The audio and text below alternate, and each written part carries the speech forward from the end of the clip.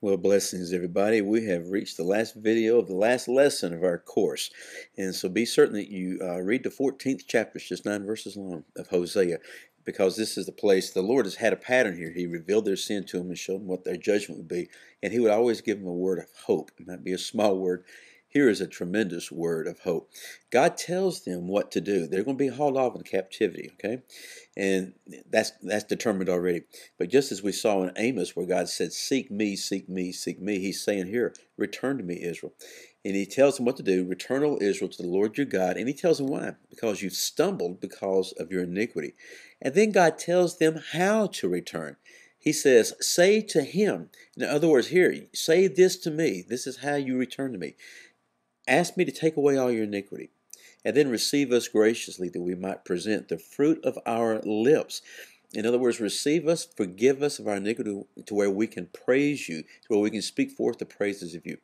And then say this, Assyria will not save us. In other words, we realize that these deals we've made with Assyria and Egypt, all this simply will not work. We will not ride on horses. We won't trust in our own army, our own defense. We will not say our God to the works of our hands. For in you the orphan finds mercy. And so the Lord told them how to return to Him. What was God's response? Excuse me. He says, I will heal their apostasy. I will love them freely. My anger has turned away.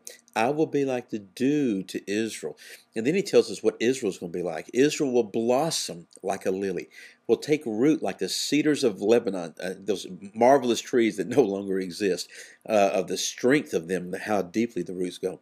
He says shoots will sprout forth from Israel. Israel's beauty will be like the olive tree, and Israel's fragrance like the cedars of Lebanon.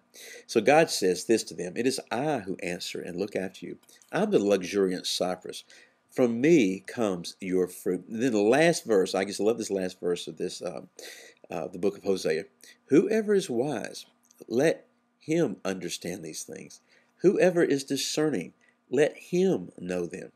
For the ways of the Lord are right, and the righteous will walk in them, but transgressors will stumble in them.